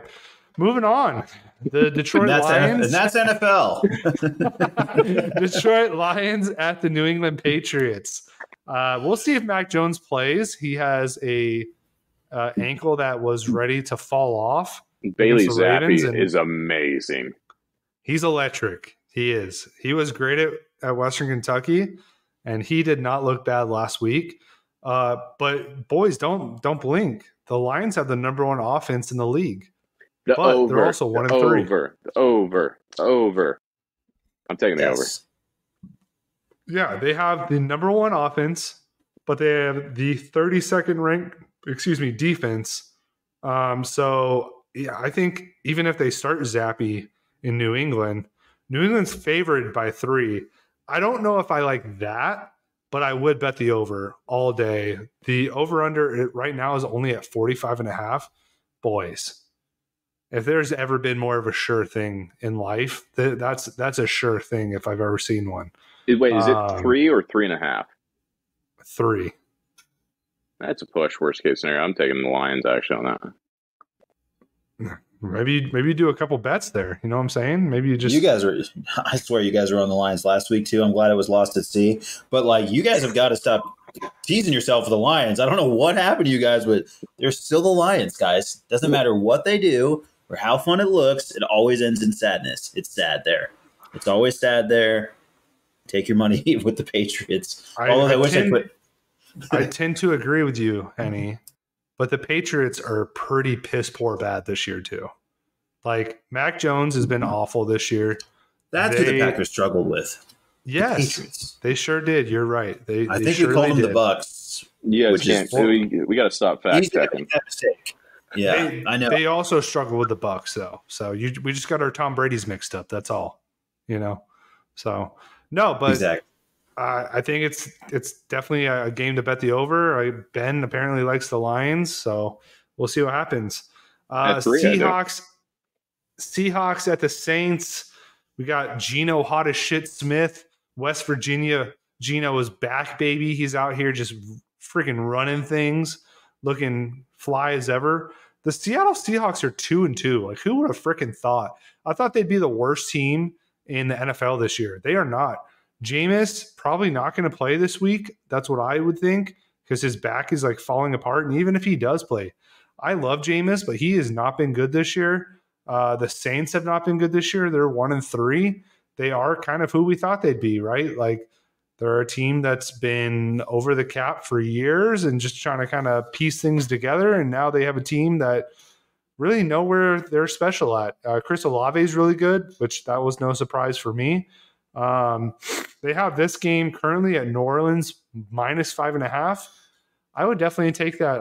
I'd go Seattle +5.5. This game could be a field goal game or a straight up Seattle win.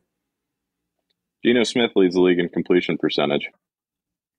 Who would have thought, right? Crazy. Well, he did play the Lions once, so makes a lot of sense actually. Valid. You know who would have thought this would happen? Rich Rodriguez. Did he actually did he coach Geno? I don't want to sound like an idiot. I don't know. We'll just say yes. Rich Rodriguez would have told you this was going to happen. Because Geno was electric, absolutely incredible at West Virginia, and that's what he's looking like now. Maybe not quite that level, but he's definitely been much better than what we thought. And all I'm happy about is we don't see Drew Lock out there dancing a young Jeezy. So, salute to you, Geno. Is Jameis going to be healthy yet? Is Jameis going to play? Does anybody know? I'm looking at right now, he's in street clothes last week for sure. So that's kind of the Saints' problem. Shout out to Ben Crownover with the old injury report that should be standardized in college. But ESPN does not have him on the injury report as of now. But I do find that hard to believe because they said his back was pretty messed up. But maybe they just didn't play him last week because it was in London. So. You guys remember those inclined chairs that old people used to hang on upside down in their basements? Maybe he got one of those, and he fixed himself. Or that thing you strap into and it spins upside down. That's what I'm talking about. Yeah. Like, I don't know. You put your Yeah, Okay, yeah. okay. I wanted you to run that back for me real quick, but I'm glad Henny cleared it up because I was like, wait a minute, are we hanging It's old people upside the down? same chair I was in when I first got diagnosed with Stockholm Syndrome. Wow. Good way to bring it all back around, boys. Good job. You're welcome. You're welcome. All right, making our way downtown, walking fast. Dolphins at the Jets. No Tua. The Dolphins are trying to do the right thing finally because they have to. Just Too many like my eyes. 13-year-old. Yep, just like my 13-year-old. They are going to start Teddy Bridgewater against the Jets. And this game is apparently closer than what we think. They only have Miami at -3. I still think Teddy probably does enough to win the game, but also the Dolphins have a lot of bad juju on them. And they're playing the MILF Hunter 3000 Zach Wilson. So who knows what could really happen? It's in New York. Crazier things have happened.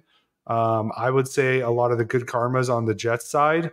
So I would not be surprised to see a Jets win here. How many MILFs does Zach Wilson have to bang for that karma scale to flip the other direction? I don't think that actually is a bad thing if we're going to keep it a buck. And Henny knows why I'm saying that. Unless you're his buddies, then you got to worry out. I don't know. Listen here. Zach Wilson and I have a similar taste in women. That's all I'm going to say. Yeah, I was going to say, I want to take a quick poll. Who's into the Malcolm in the Middle mom? Raise your hand. We'll just do it. We'll put it for the YouTube audience that we don't have. Raise your hand if you're into the Malcolm in the Middle mom. I could not raise my hand any higher, boys. Like, are we really going to do this, Henny? You want to do this on air right now? Yeah. First of all, why not, man? Why not? We're here. You're the one like saying, "Oh yeah, you know I like moms." Lois from Malcolm in the Middle is so underrated. Like, she is like straight gas. All right. She has that kind of like Eastern European like beauty. Like she's a baddie and y'all don't even know it. All right. That's all I'm going to say. What would be your pickup line for her if you saw her? I don't know, dude. I'd probably be like that fat bozo with the glasses on the show. I'd probably just be all, wouldn't know what to say, probably. Sorry, I don't know. I disagree. All I could hope for is I'd be like that teacher that knocked on the door and she was doing laundry that one time. If you guys know the show. All the real ones know what I'm talking about. It's fine. Yeah, they call Malcolm in the Middle deep cuts. Yeah. First of all, Malcolm in the Middle, arguably such a good show. All right. If you ever need a show to watch late at night because you can't sleep, it's a good show to watch. That's all I'm going to say. All right. Now that we got my dirty laundry out there, and again, I hope my wife isn't listening to this. Then again, I did meet my wife and she already had a child. So the MILFs, again, just going through the deep cuts, I did marry a MILF. So, all right, now that this episode has gotten completely awkward, the Falcons are playing the Bucks in Tampa Bay. We have the spread at -8.5. Tampa. Tom Brady is going through a divorce. His life is just collapsing at the seams. And the Falcons have been sneaky good this year. Did you know they are? I don't know if this is still a stat, so don't fact check this one. I think they're going 100% against the spread this year. Is that right, boys? Have you heard that fact too? I hadn't looked, but they are down Cordarrelle Patterson. True. They had Tyler Algier, who destroyed U of A last year. BYU, baby. Exactly. Yep. So is he a 27-year-old rookie? Is he 27? How old is he? He's up there. He's got to be. Kyle Pitts is questionable though, so that's a little scary. But I don't know if y'all saw what popped up today.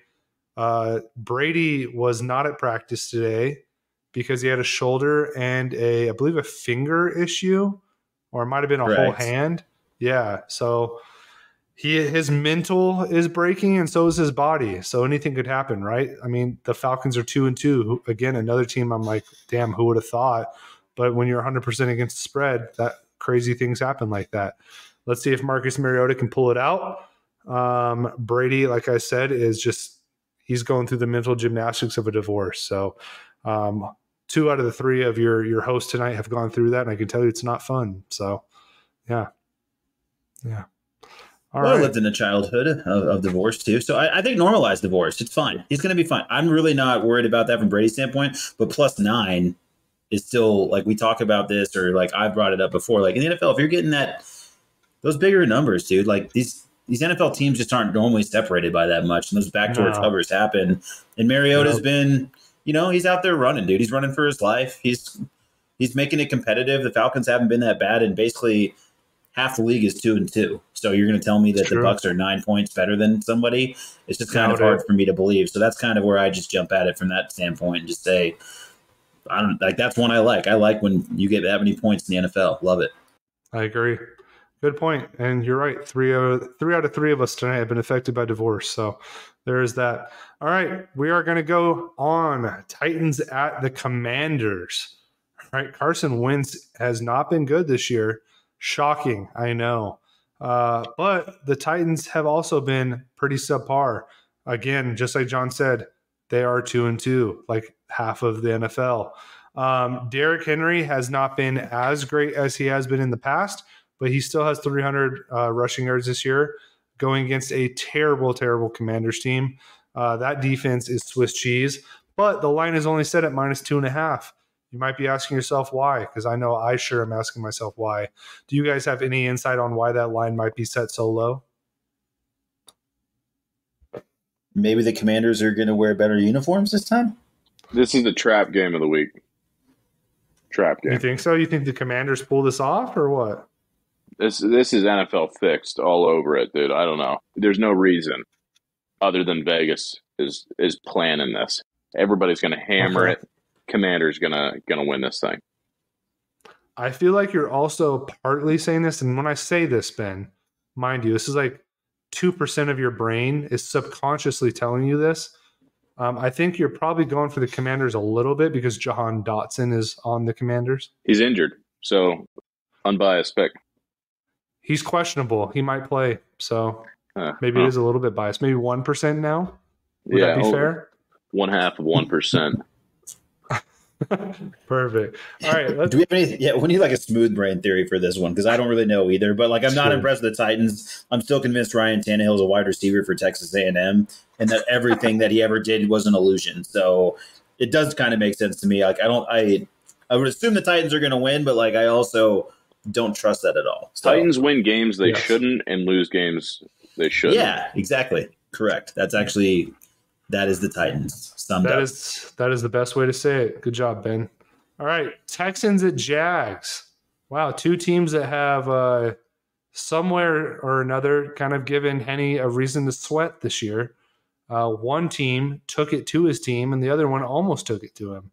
Henny, I want to hear your thoughts on this game because this is Davis Mills against Trevor Lawrence, and the line right now is Jags -7.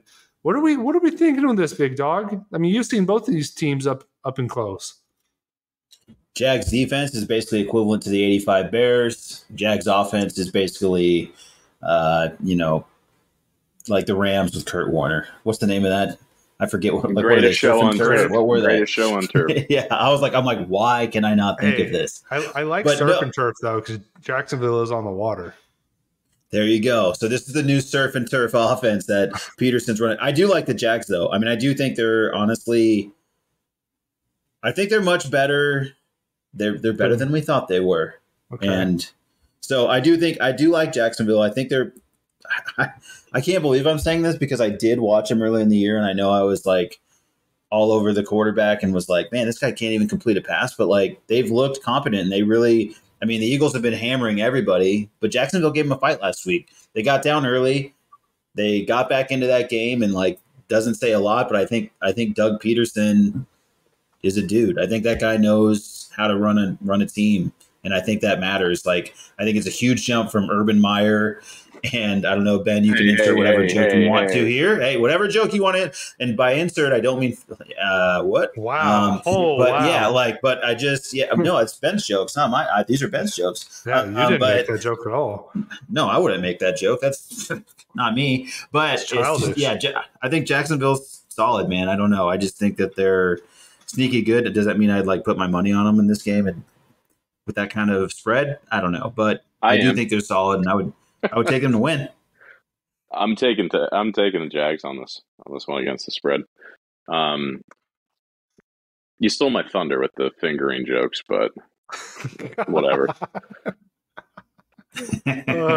Insert joke here, right? Bada bing. All right, cool. Let's That wasn't even. on. That was like literally accidentally ran into that one. It was like so Aaron Judge's just 60 like his second. hand It wasn't even on accidentally purpose. Yeah, Anyway. so did the girl at the bar. You know what I'm saying? So hey, all right, moving on. San A lot Fran of alleged Liz. San Fran at Carolina. San Fran looked really, really good on Monday. They took it to the Rams. But this game only has San Fran at -6.5. And if you look at the matchup predictor, ESPN has it 51% for San Fran. I think you could probably take one look at this and probably understand that it might be because Jimmy Garoppolo is Jimmy Garoppolo. But God, man, the Panthers have been just piss poor. Our sweet boy Baker does not look good at all. Christian McCaffrey's already been on the injury report like 7 times this year. The Panthers are probably one of the toughest teams in the league to watch. Am I wrong in saying that? Oh yeah, I mean it's brutal.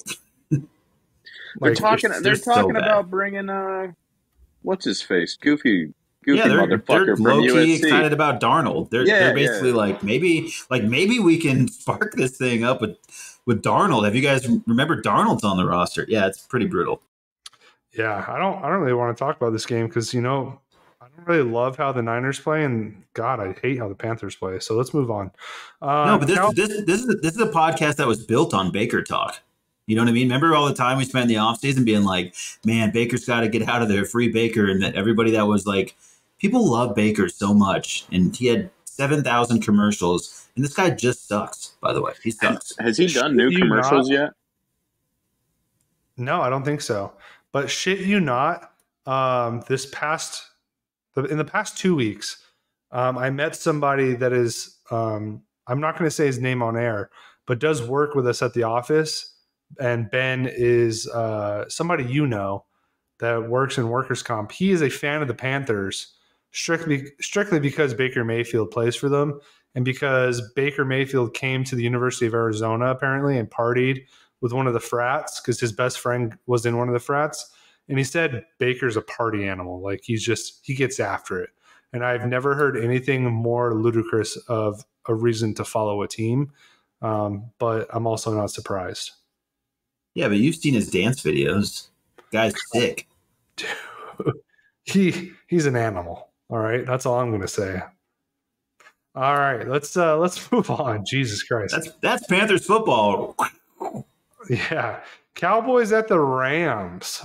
All right, all I'm going to say is if Cooper Rush is slinging the rock, Cowboys going to win. All right, if Dak is out there slinging the rock, they're probably going to lose. Cooper Rush is the truth.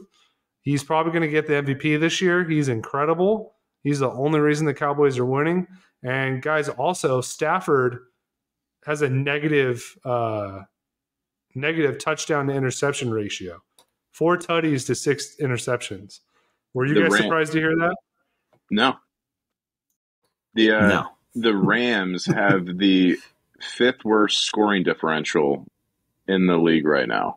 They're like minus 28 or minus 24 or something like that through the 4 games.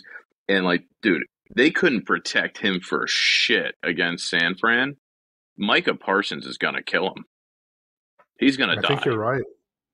Like Micah Cooper Parsons Rush aside, is the best. He's the best pass rusher in the league. Easily, right now?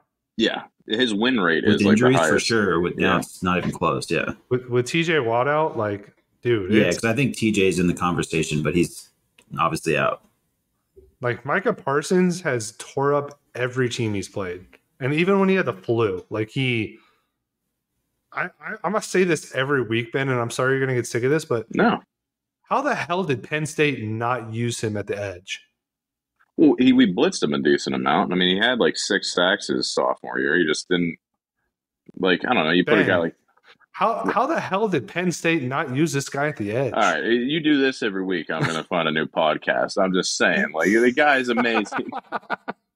But dude, in Dugan's defense, I did it the first week. This is really just his turn. Yeah, Stafford, when he doesn't have time to throw, locks on to Cooper Kupp like nobody's business. He's going to get sacked 12 times. Like Cooper Kupp's going to have 20 targets. Trayvon Diggs will give up 200 passing yards just on him alone, but he'll have 3 picks. It's going to be I'm taking Cowboys on this one, dude. I like it, dude. Hey, let's throw it in there. I don't hate that at all. They do have the Rams at -5.5, so maybe if you're a little bullish, maybe you just play the spread on that one. I'm taking money line, man, dude. Fuck it.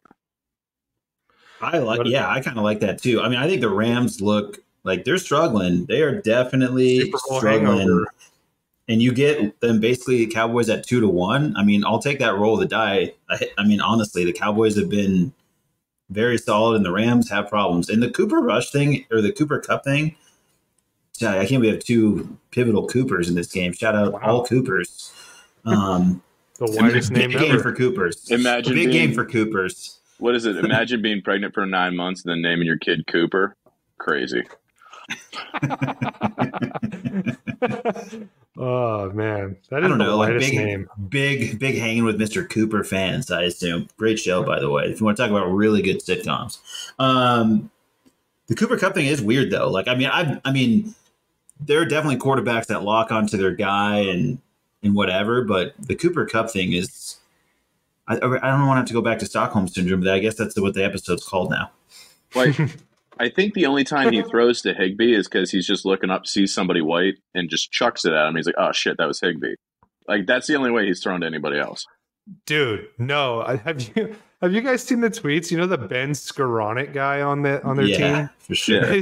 They said the Rams literally signed an undrafted free agent that looks exactly like Cooper Kupp, just so that defenses will get confused and not double Cooper Kupp. Oh, I love it. And I'm not even sure if it's a joke or that's really what's going on. That's how weird it is. Dude, that's Sean McVay big brain happening right now, for sure. Absolutely. All right, let's move on, boys. Philly at Arizona. Arizona is obviously, good Lord. The exchange between Kyler and Cliff last week was alarming, to say the least, but it's also not surprising. I, for one, have called out Cliff. I said that he would definitely be one of the first coaches to get fired. I just don't think he has the mental capacity to be a head coach. I don't think he makes decisions quick enough. I talked to my good buddy Tyler Vasquez, who has a podcast for the Cardinals that I will drop another time. But he and I talked about it, and he agrees too that Cliff just, it's almost like he can't get in his play calls quick enough, and it's frustrating the shit out of Kyler, which makes total sense. And you can see that from time to time, right? I think we saw that's probably why they got frustrated last week. What do you guys think so far with the Cardinal stuff? Because it is interesting. That's why he's throwing a toddler tantrum, dude, running around all over the place. Okay, how he runs for sure. Okay, I could see that. Dugan, I swear Dugan's like the real analysis. You hate having me on here, I think, for the NFL part, because I just sit in the back fuck the Ravens. I low-key actually love it, dude. It's because I tend to take it more seriously, and then you come in and you're just like Urban Meyer's fingering checks, like Who was the dude on the late night talk shows that had like the crazy hair and he had like sunglasses on at all times, and he just Nicolas Cage. No. No. No. You talking about? He was just some no-name. He was some no-name guy. I don't know if he was on like David Letterman or whatever, but he was just like his not even co-host, but just some asshole he had always on the show that would just make these comments. That's who you are when it comes to NFL talk. You're like Mr. Button-down, suited up for college football, and you just turn into some ass clown for the NFL, and I absolutely love it. So don't worry about it. I don't have an analysis. So what are we doing? Cliff Kingsbury analysis? Yeah, Kingsbury sucks. Please give it to me, Henny. I just think I don't know. I just think it's well, it is interesting though, like the idea of like Cliff's not getting in play calls when you watch their offense, and you're like, I mean, I don't feel like I'm watching the same shit over and over again, right? So It's really weird to think like, oh, he's like going through his Rolodex. I'm like, dude, you have a 2-sheeter and it's like 5 pictures on each side, bud. Like, just fucking get one out there.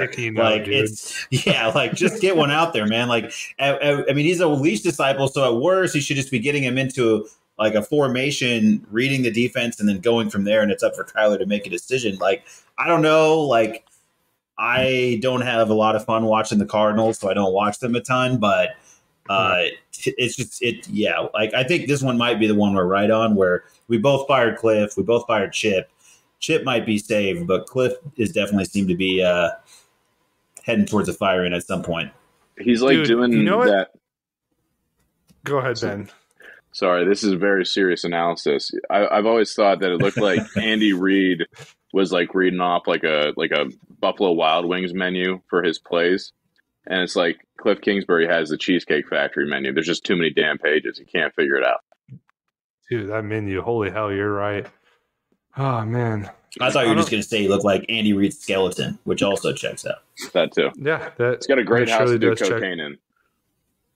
Yeah, it is. Those Arcadia homes are sick, man. If you haven't been to Phoenix and hung out in an Arcadia home, things are nice, man. That's like up against Camelback Mountain. That guy's living. You know, the pool's falling off Infinity Edge.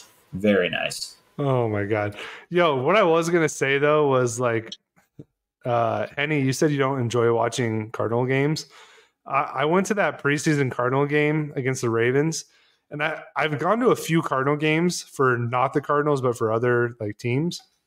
And it always feels like, and maybe you can back me up on this, Henny, and maybe even, I don't know, Ben, have you ever been to a Cardinal game? I'll probably douse gasoline on this fire. Probably. We'll see. Okay, well, all right, Henny. Like, don't the Cardinals feel like a team, like a made-up team? Like, they're not even an actual NFL team. It's like a filler team that the NFL just threw in. They're just filming Jerry Maguire 7. That's all you're there for. Like, it's just, yes, like Rod Tidwell is still playing for them, and it's all a simulation. Nothing's real. Like every time I've been to the stadium, I'm just like, this doesn't feel real. Like there's no tradition here. There's no, it just doesn't feel real. And I hate it. I'm sorry, Tyler, if you're listening to this. I know like you stand so hard for the Cardinals. Kickoff in the Valleys, his podcast. Please listen to it if you like the Cardinals and you like simulation football. But like, I'm just telling you, like, it does not feel like it is supposed to be an NFL team.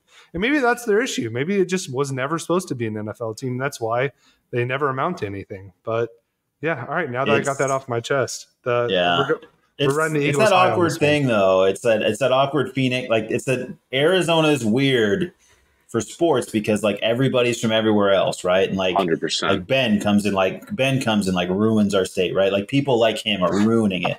And like they just show up and they're freaking everywhere. And then you go to a Cardinals game and it's a bunch of Steelers fans and you're like, oh dude, this sucks. So like it's really hard. And so like if you are a true Cardinals fan, like I honestly like it's just tough, man, because it is really like a transient type area and all that stuff. And like that's why the Suns, which by the way, they're on a winning streak, they're back, baby. Won a preseason game tonight. The Suns is different because it is like a Phoenix team that's been here a long, long time that actually was able to grow its roots. But for everything else, like it's just, and that's why the Cardinals always feel weird because you just show up and, you know, the Chargers kind of deal with the same kind of thing in a different way. But the Cardinals is like a weird thing. You just go and it's like, it's not even like real football fans sometimes or whatever. It's just a weird vibe. And to be fair, though, we're also part of the problem because you're born and raised in Arizona. I was raised in Arizona for the most part, and we both root for teams outside of the state. So. Yeah, it's actually not Ben at all, but it's like Ben, you know, like yeah, fuck you, Ben. Sorry, anyway, my son woke up. I'm trying to put a toddler back to bed. Oh yeah, that's fine. Henny and I can rock it. Sorry, just go on mute and we'll just rip you. Yeah, yeah, go ahead and stay on mute. Man, screw Ben. Anyway, yeah, we're going to, in the spirit of Steve Buskirk, we're going to go ahead and ride the Eagles on that game because I don't trust the Cardinals one bit. To finish out the slate, we got the Vegas Raiders at the Chiefs. This is the easiest game ever to bet on. Take the Chiefs all freaking day. The Raiders are terrible, even though they won a game last week against the crap Broncos.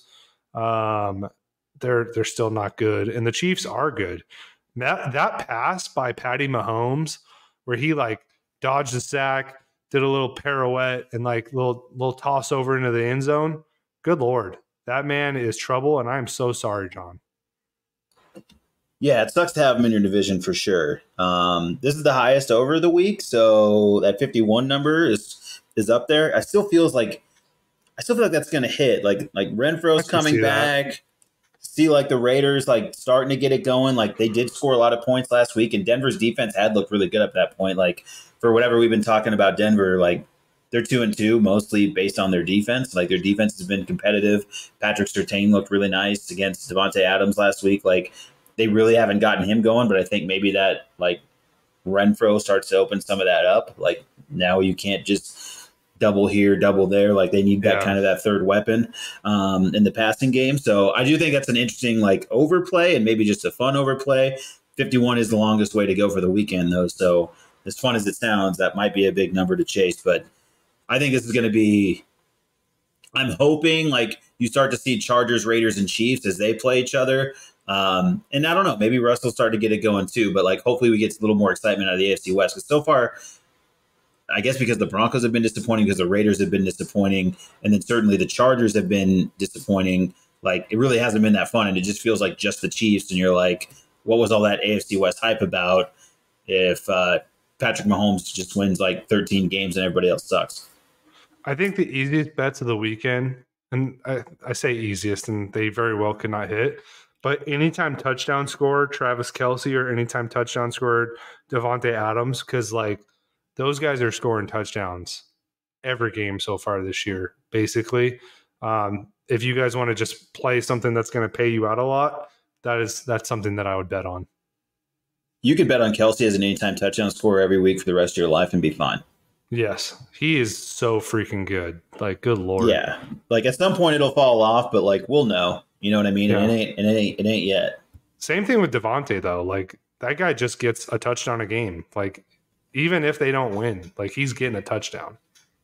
So yeah, this is where it'll be interesting if like Renfro comes back, if he takes any of that shine or where that plays, like where the push and pull is with that. And Waller really hasn't been that good. I don't know. It's been interesting, but then Josh Jacobs always becomes like Superman when he plays Denver, and they just like I don't know what happens to Josh Jacobs when he plays Denver. Really he's weird like the that best Waller running back in the league. Really weird that Waller hasn't done much under McDaniels, who used Gronk and so many other tight ends so frequently. And I don't know. I feel like they're really force feeding everything to Devontae for the most part. Maybe he's on drugs again. Yeah. Oh, he's good. He's here. Glad you're back. What'd you say, Ben? Maybe he's on drugs again. Oh, all right, Ben. You want to go handle your toddler real quick? Oh, God, I hope not. Good Lord. I hope Max Crosby's a good influence on him. So, all right. Well, boys, that is our slate of games. We've gone over college. We've gone over NFL. Let's hope. Oh, by the way, we're taking the Chiefs on that last game. I think all three of us can agree with that, right? I'm taking the under. Taking the under. Okay. I'll go over. Ben go over. You take the Chiefs. Yeah. Well, if we all pick the same thing, if one thing I've learned from this podcast, if we all agree wholeheartedly, we will fail. So, like, if I hear two of you go one way, I'm going full Kirk Herbstreit and just like pivoting the other direction, just so people know what you should take, but also, we just full Lee Corso. Yeah. We're here for the people, man. We have to do it. No, I think for that last game, then I will probably just go anytime touchdown score Devontae, anytime touchdown score Travis Kelce, and then I'll go the under on the game because primetime unders, in the spirit of my my boss, have been hitting. So those are my three bets for Monday Night Football. With that said, we've given you guys a lot of gambling advice for the week. I hope everything turns out terrific for everybody. I hope you all make tons of money, and if you do, feel free to leave us a good rating, right? Hey, 5 stars. Also, please share this podcast and leave a comment if you want. We are available on all different streaming apps, Spotify, Instagram, or not Instagram. We are on Instagram. We're on all socials too. So follow us on there. But we're also on iTunes, Apple Podcasts. But yeah, please share with a friend, help grow our audience. We love doing this week after week. I know I ask every single week to like and subscribe, but it does make a huge difference. So please do that. Boys, do you have any closing words for the audience?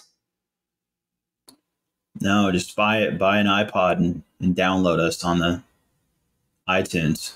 Yes, please buy an iPad or iPod Nano. God, it's 11:44. We've been you're talked out. We're at a minute, or we're at an hour 54. I need to if you like and subscribe. I think Henny will Snapchat you nudes from the official Jump Shots from the Goal Line account. Just so you know. That's a promise. We'll follow us on Snapchat. We're getting one tomorrow. Not from me. I don't do Snapchat. So that's going to be all Henny, and it's going to be all Henny's nudes. So everybody get ready. If we get to, let's put it this way, if we get to 50,000 listeners, that's what Henny's going to do. So y'all better be prepared. Please like, share, subscribe. Get to 50,000 and Henny will do it OnlyFans, basically. So awesome. All right, guys. Well, we will talk to you next week. Enjoy the slate of games. And until then, we will talk to you. Bye.